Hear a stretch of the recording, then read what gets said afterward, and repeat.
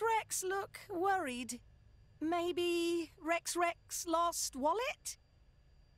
It's not that. Oh, I see.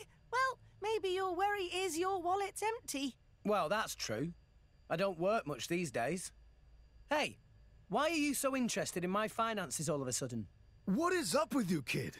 You've been a right gloomy guts lately.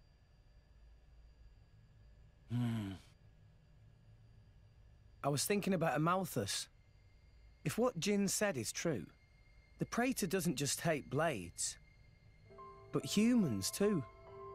I mean, he basically hates the whole world, seems like. How so?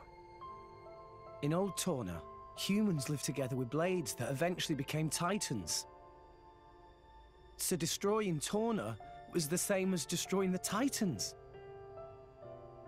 Amalthus must have known that the titans have been dying off over the last few centuries.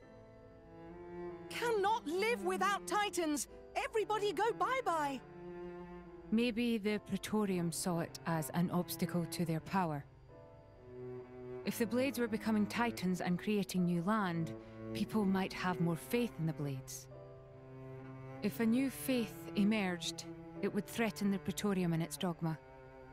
I understand that much. That's just war and politics.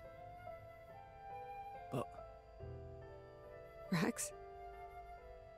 hating people, hating yourself, where does it end? What do you do when you hate the whole world? You mean... Destroy it. That's all that's left.